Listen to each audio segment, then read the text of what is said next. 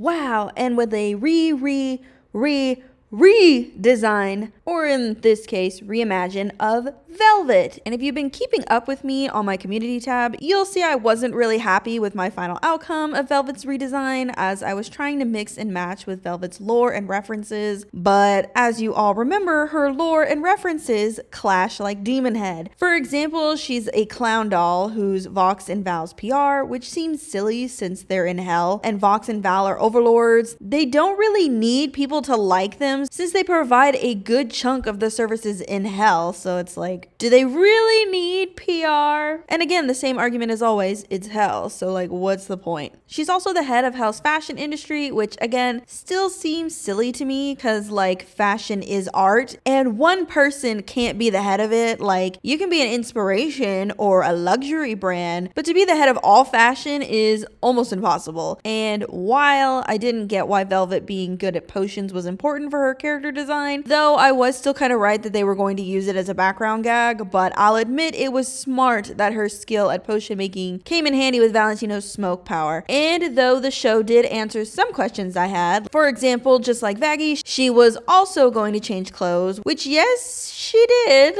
Kinda. We got 4 looks, but like 3 are all kind of the same outfit. I mean, her pigtail outfit is probably the most different, while the other 2 were kind of the same outfit, just different hair and makeup. And I had kind of hoped there'd be more color variation. Like, yes, she's goth coded, kinda, but I mean, it would have been fun to see Velvet play with more colors. I mean, even the dress she made in episode 2 is the same color she always wears. Also, girl, no, like, it's cute, but she just got done yelling at a designer about the sleeves being too old school, so what the fuck is this? Also, side note, how cute is this model? Ugh. Anyway, I will say I like that she's able to make clothes with just a flick of her finger. That was cool. And I do like that her hair consistently changes, so yay for representation for the wig girlies, though my main issues still stand from my previous video about her, and I'll talk more about it in my review for episode 2 and 3, but I was kind of disappointed with the lack of social media aspect. Like, she mostly just played on her phone, and the song, while super catchy, felt kind of dated. Like, does anyone even say swipe right anymore, or even use Tinder? Last I heard, Bumble was the new Tinder. Also, I know it's silly, but I was kind of hoping she was gonna call Zesty Yellow Boomer, but that's just my humor in general. Also, do people still say hashtag anymore? Genuinely asking for my Gen Z audience. But then again, Velvet is in her 30s, so she's maybe not as up to date as she thinks she is. I mean, the internet grows up faster than we do, so I wouldn't be surprised if a new TikTok demon came onto the scene and pushed Velvet out. I mean, Velvet's media influence can easily be replaced by someone else, you know, like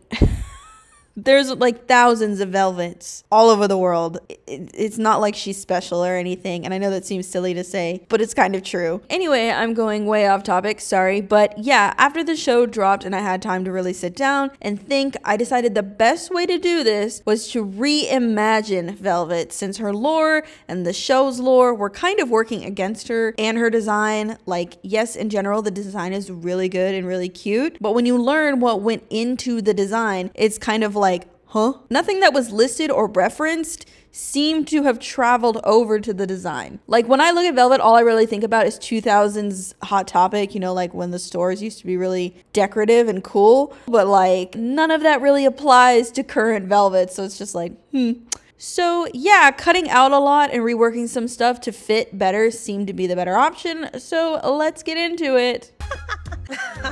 Thank you. Man, this was so tough. Not the design, but like coming up with something for Velvet was extremely hard when trying to use the info given. Like, from my first attempt, I really tried to push the clown e-girl look, but it felt too much like a costume. Plus, it didn't hint to her whole social media aspects. So for my second attempt, I went harder on the fashion aspect and used what was currently popular, but also still in the same alternative side of fashion, and going a little bit harder with the media side, aka the hearts, since so many platforms use hearts, but she felt too human even with the extra arms and eyes. Like, the idea was there, it just wasn't demon enough, you know?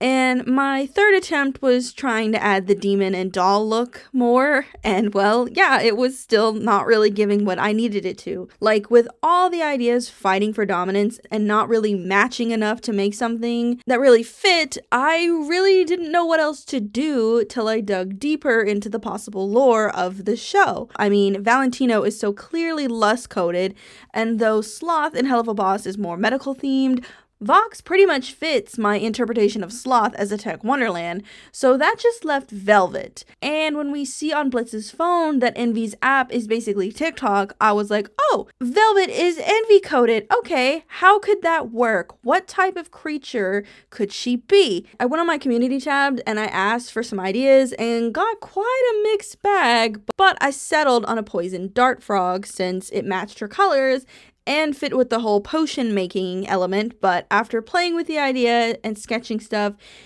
again, it just wasn't working at all. So I kind of just stopped thinking about it till it hit me like a freight train.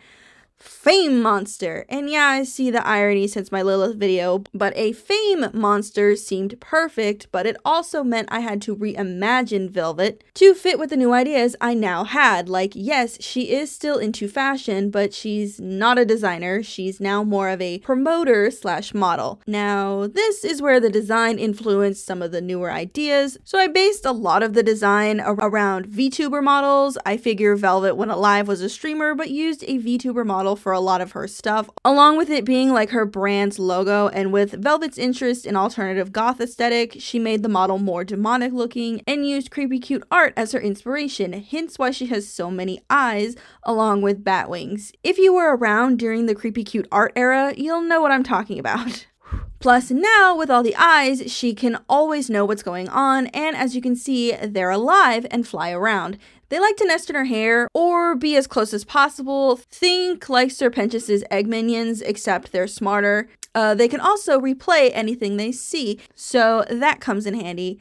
Also, even though I loved my first version of Velvet's hair, it didn't fit for what I wanted for the eyes, so I did afro puffs with long natural curls and 2 twist braids with eye ties. And though I said I loved that Velvet's hair changed in the show, I still wish we got more uniquer styles. I drew a few other outfit changes to still do something simple yet unique, but also incorporate a lot more natural hairstyles or just like textured hairstyles in general. I know we got the one, but I would like a little bit more effort, you know?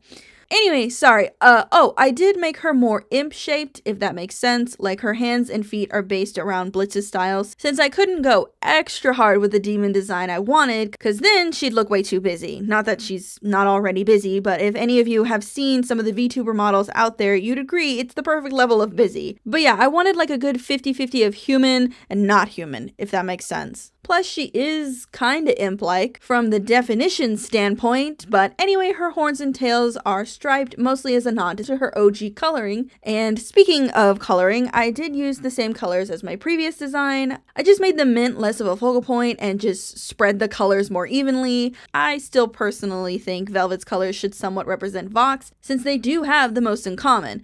I will probably make color variants later on to showcase she doesn't stick to the same colors all the time, but mint will be her color. And if you're wondering about the third eye, well, if you all remember, I had planned to give her 4 eyes, but then went back to 2 eyes. Like, multiple eyes were always going to be a part of her design, and I didn't want to take it away like last time. So I settled for 3 eyes. Her middle eye now has the ability to see into the future if she concentrates hard enough, allowing her to see what is going to be popular before it does, making her the #1 trendsetter and a bigger reason for Vox and Val to keep.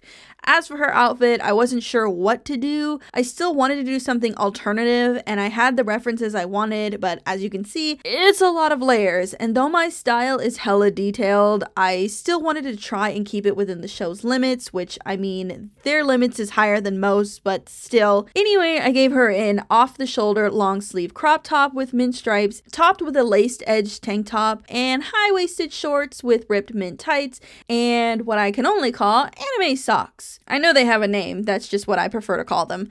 Also, I should say that I'm not like 100% satisfied with this outfit, but I think if I play with the outfit's colors more, I'll find a good balance. The color, however, was my main hang-up though, since everyone likes the old colors so much, but for me, they didn't fit the theme, you know? Like, I love a good recolor as much as the next person, but color is still important for a character's overall theming. Either way, sorry this is all over the place and kind of fast-paced as well, because like, I have made Velvet so many times and I've tried to get my ideas together, and it's just like, I don't want to talk about her anymore, but I do want to talk about her because clearly I'm doing it right now, but it's just like, whoo, but I mostly just wanted to show my thought process and show what I finally settled on. I know it's not going to be for everyone, but I honestly am so happy with this version. Plus, it's different enough for me to keep and do my own thing with, so that's always a plus. Anyway, this was fun. Velvet has been a tough character to redesign for, mostly because of her lore. I want to make that very clear. Like, if Velvet's lore wasn't so jam-packed with random conflicting nonsense, I'm pretty sure I would not have had to completely reimagine the character to fit better. Like, I know she's not super active in the show, but Velvet is in her 30s and she's meant to be like this fashion empire person, but also this like kiddish personality, British, and just like the PR, TikTok, there's just so much. There is so much going on in her references and lore that just does not work. Like, it all works against her. You know what I mean? And so it's just like, it's like, it feels like I had no choice but to reimagine this character to fit. Like, now, she's Gen Z age, so like roughly 18 to 19 years old. She now has a VTuber style body and mindset, is a streamer, fast fashion promoter. You know, all the things that like should have been put onto the character in the first place, instead of trying to add layers upon layers upon layers upon layers that don't match. It's like, it's just a lot, okay? It's like a layered cake, but it's not delicious because every single layer of cake is a different flavor, and it's like, these flavors do not go together.